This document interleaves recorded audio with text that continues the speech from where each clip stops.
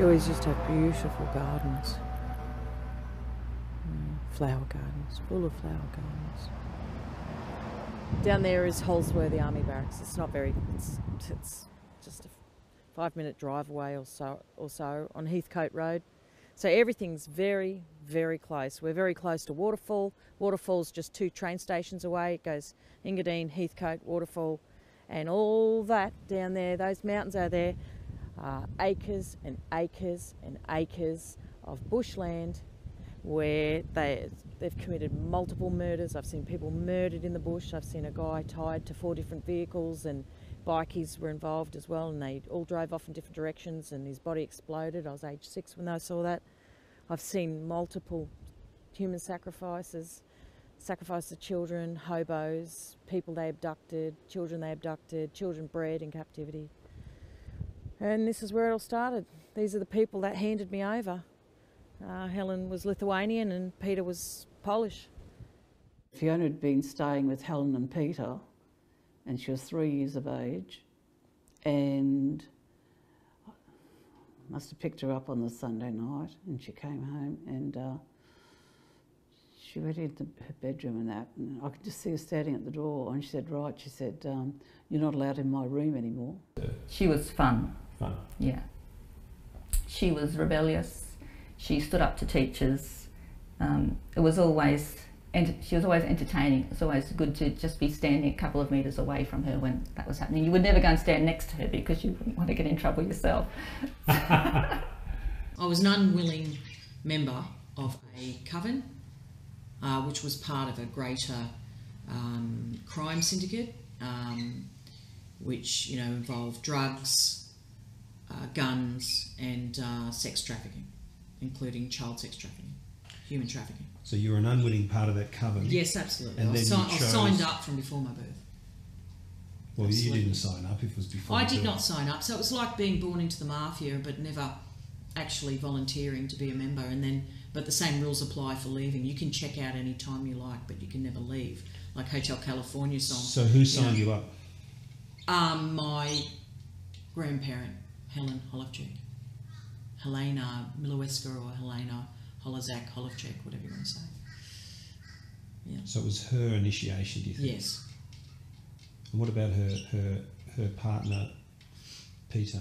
What was his My involvement? step-grandfather. Oh yeah, he was involved heavily. He was, yeah. He did the dirty work. What was his role in your life? He was to abuse me. For people involved in ritual abuse and mind control, you must also sexually abuse them, so that if they do remember anything, they'll remember the sexual abuse and the pedophilia, and they'll go, oh, everyone will say, oh, well, that's what was wrong. And they don't go any further, any deeper than that. Oh, so the pedophilia is almost a cover. safe... It's a cover, it's a red herring. For the mind control? For the real bad stuff. Not just mind control, the ritual abuse, the Satanism, satanic ritual abuse. She had this white hair, not blonde, but white hair, standing there amongst all the other girls, and she stood out. I mean, all of the girls in the photo I think were quite attractive, but Fiona stood out because of this white hair, and she looked angelic, yeah, back in those days. Beautiful looking girl. This is a house of horrors.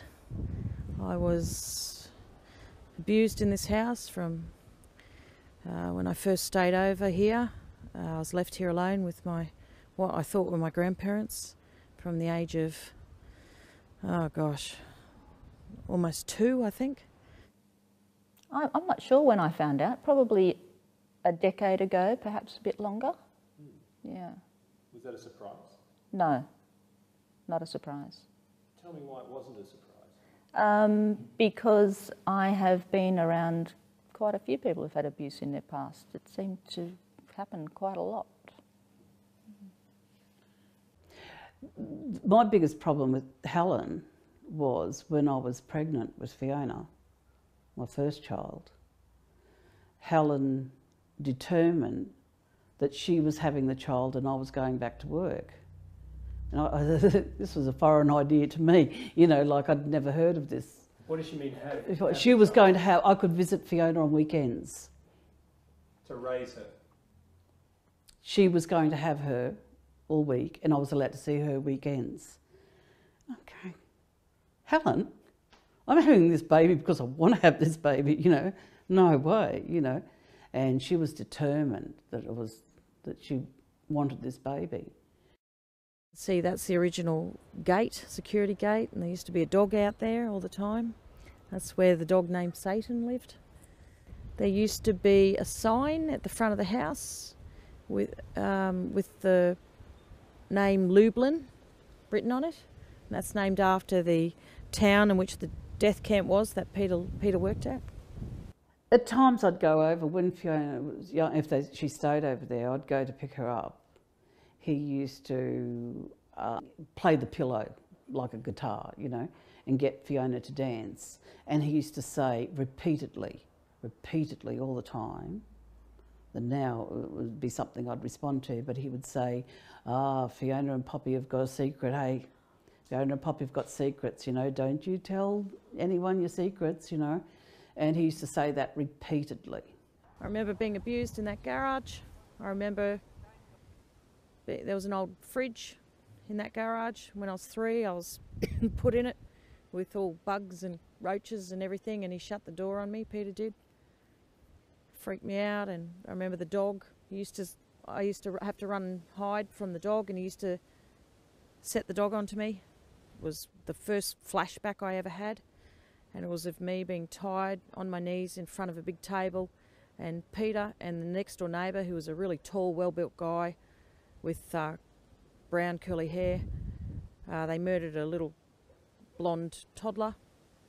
Not toddler, it was about 3. Peter had supposedly suicided. Fiona started having a lot of memories, a lot of flashbacks, a lot of memories coming up about what had happened. Oh, well, I've been around when she's had abreactions outside of therapy. Right. So I've been around when she's been upset. Yep. So there'd be times when she'd have memories come back, something's happened that's upset her and she's not known why, and then later on get upset, or something else has happened that's triggered her to be upset or angry. And I've lived it, and you can't even possibly try to tell me that what I lived through was something from what it wasn't.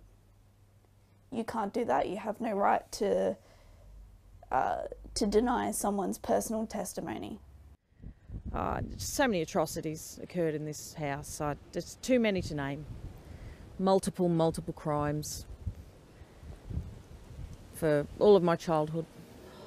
Doesn't matter. They're good. Okay, you had a sprout. Shane, that's your bit, mate. Oh, you got the special bit. Shane, that's yours. That's SpongeBob SquarePants. Testicles. Bad mother. Really bad mother. Happy birthday, sweetheart. Mm-hmm.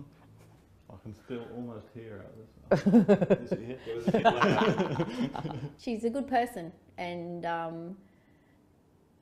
the good thing, that one of the things I really admire about Fiona is that she is growing, and she's growing all the time, and I find that amazing. I don't think I'd be her friend if she was just in the doldrums and didn't want to get out of it. She has had a lot on her plate in her past, and she's working towards bettering herself every day, which is fantastic. We all should be doing that.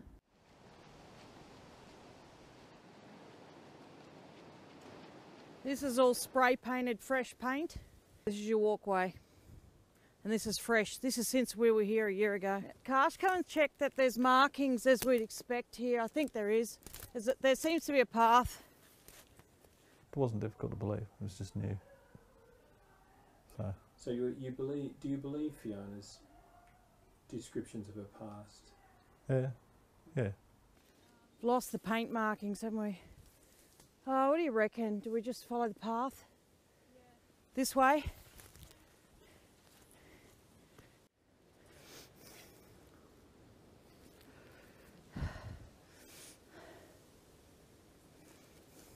This place, there's graves everywhere here. It just goes for ages. She isn't doing any, she's not motivated for her own gain at all. She is always motivated for the greater good, for social justice, for helping people that might need help. She ends up in the mess of someone else's life so often. You know, the things that really matter about someone else's life. She's only just met the person and she's suddenly bought in and she's involved and she's helping them and she's advising them and what have you. Without Fiona, none of this would have come to fruition. Fiona, I could never thank her enough for what she's done for me and for my son. For my son especially, you know, I'm an adult and you can pick and choose your friends when you're older, but when you're a child you trust everybody, and that's hard as a parent, to put somebody in front of them with such a big thing that's happened to them and expect them to trust again. Well, with the Gary Willis, it was, you know, she couldn't sleep. You know, she knew it was going to be trouble going into that, but she couldn't sleep, and you know, she felt she was being asked to do something about it. This particular teacher and a second teacher used to get these 13-year-old boys who were quite big. She had Down syndrome, this girl, and used to get the girls on the floor and get the boys to stick sticks up their vaginas while they masturbated. And that's partly why I admire my mother so much, is because she chose not to deny it. She's intense, she's honest, selfless. I just noticed living with intensity. That's what it is. It's living with intensity in the flesh. In a way, her therapy and, you know, the healing she gained from that, it definitely eased a burden that never should have been there in the first place. Now there's a difference between the intensity her personality caused, and that's just her personality, you know, that's never going to change. I was 8 when I was brought here. We were brought here in the daytime. I don't like being here at all. I'm very stressed at the moment. Brought here by my Lithuanian grandmother, Helen or Helena Miloweska or Holovchek. And we waited for nightfall. We got off at Waterfall train station, I believe. We were met here. Dr. Mark, Leonis Petruskas, was here, the red-headed mistress or partner or whatever of the Engadine policeman. My uncle David Holozak, my father's younger half-brother. And there were at least 2 other people here. There could have been 6 to 8 people looking down on me. I was right out of my depths. Right out of my depths. Absolutely.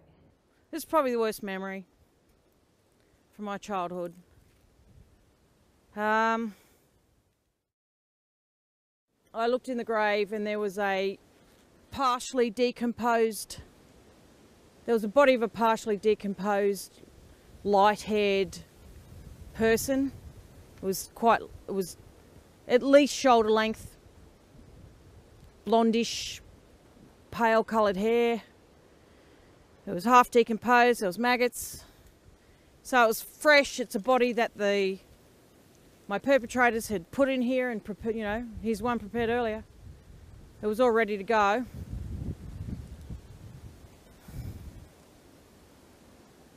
So like I said, there was at least 6 people. They had straps, picked my body up on the straps and lowered me down into a very deep hole. They laid me face up on top of the partially decomposed body. They were chanting. They were dressed in robes. I was naked. I have a very clear memory of being lowered down and them. It wasn't quite. I can see light, the silhouettes of them. So it must have been not too dark or it's a full moon, something like that. And they're chanting to their pagan gods. And this is a rebirth ceremony. The thing, the decomposed body inside, is called a ghoul. I was told that it would come to life once the lid was closed or once I was in there. I believed this thing was going to come to life. They put the lid on top and it went completely dark. And I thought this thing was then grabbing me and suffocating me. I was screaming my head off. I was screaming as much as an 8-year-old could scream, and as loud as I could scream. I was screaming for God. I was screaming, Jesus, help me. I was terrified beyond words. And I exhausted all the oxygen in there. They left me in there too long. They didn't mean to do that. And I died. And I woke up in the emergency room of Sutherland Hospital. The room was tiled from floor to ceiling in pale bluish tiles. I was on a metal slab. There was an old oxygen tank, a big oxygen tank in the room. There was a big light shining in my eyes. There were nurses in shower caps. And one nurse, and I had a mask on my face, and one nurse said to me, "We nearly lost you."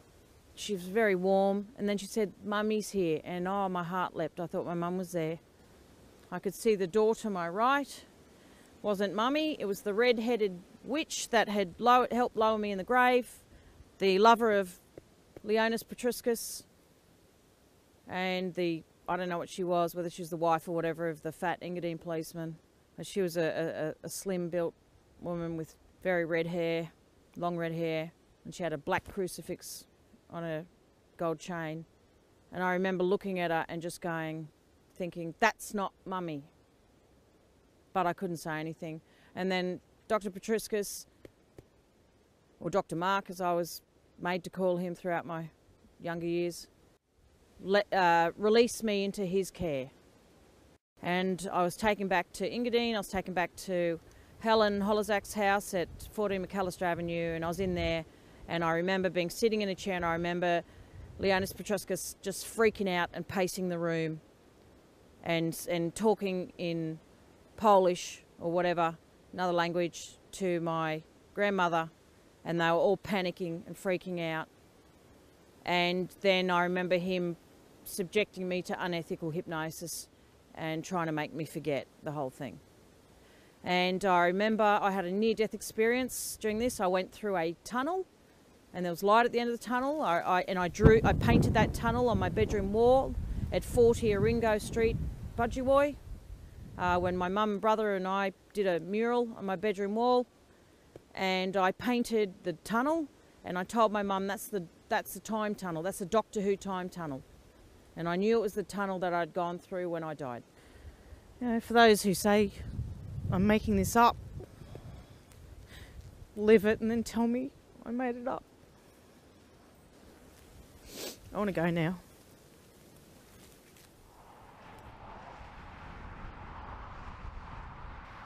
The ultimate thing was my children, nourishing them, helping them develop and all that.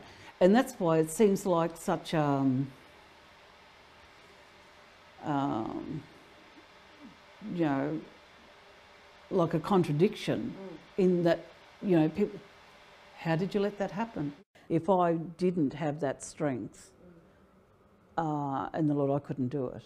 You couldn't do it. It's too bloody hard, you know, to get up and keep going. It's like Fiona's still going. You know, the girls, you know what they've had to deal with. And it's not finished yet, you know. But what they've had to deal with, you know, you've got to get up and keep going. You've got to get up and keep going, you know. How can a human being go through what I went through and survive it? And get, you know, Steve kept saying, "I can't believe that you can do this. I can't believe you can do this." And I'm like, well, neither can I. I would walk on my, first when I was young, Peter would walk me, I'd walk on my own to, later on to Dr. Mark's house, but there was another house as well. And I would walk, I have vivid memories of being walked up this road by Peter and getting to the end of this road and turning left, and down the end of that road is Engadine Boys Town. It's just you just turn left up there and Engadine Boys Town. You turn right up there and go around the corner and you got Dr. Mark's or Leonis Petriscus' medical centre. This is where Leonis Petriscus worked, Dr. Mark, Melov.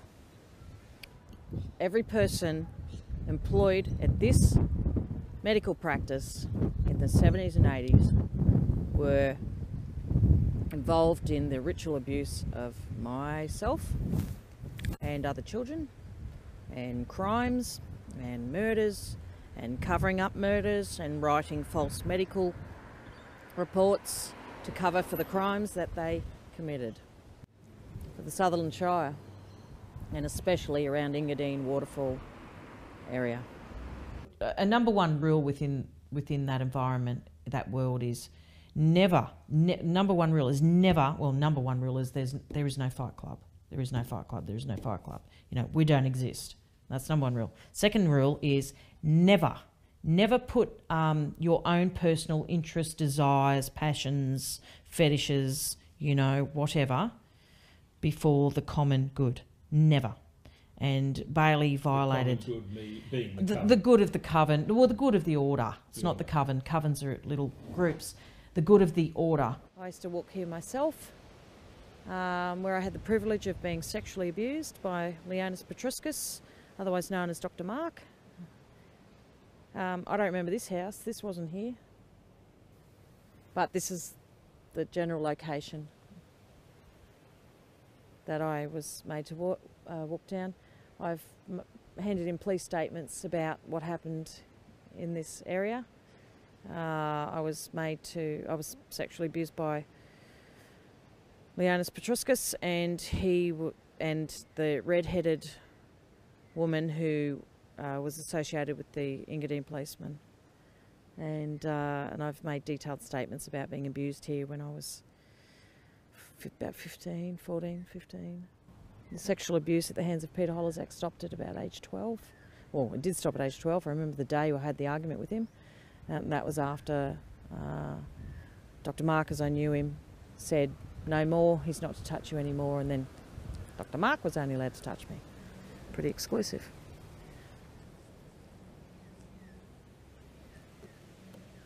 I thought he was so young. I thought he was about 32, 34. I can still remember, and he was a very slight man. And but what really stuck in my head was that she called him Dr. Mark, because in those years you didn't ever speak to a doctor by their Christian name. Not only as her friend do I believe her, but and I am a person that needs strong evidence for things, but there's a lot of circumstantial evidence. Yeah, there's a lot of and it needs to be looked at. And people don't realise that these things happen. And since this, I have grown immensely as a person, because I was so naive. I didn't think that there were people like this. I didn't think people did this kind of stuff. I didn't know that people hurt children just because they think it's fun. I really, honestly, I was so naive. I didn't think there were people like this in the world until this happened. So I'd usually be walked to this church where they perform satanic rituals. I saw multiple sacrifices committed here. This is a stone altar. Very easy to clean Chloe, who was 4. She was murdered here. Little 4-year-old girl, beautiful with those green come-to-bed eyes and very dark classic bob haircut.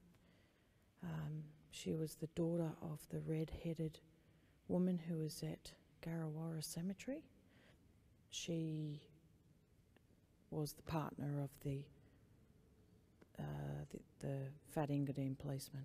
I remember him sitting in here and everything. He used to walk. He was really overweight and he used to walk like that with his hands turned to the back. So I saw Chloe killed right here, and then after her death, her mother, the red-headed mother, went insane and she was bumped off as well because she became a liability. Father Evans, he was convicted for paedophilia and he was connected to this place.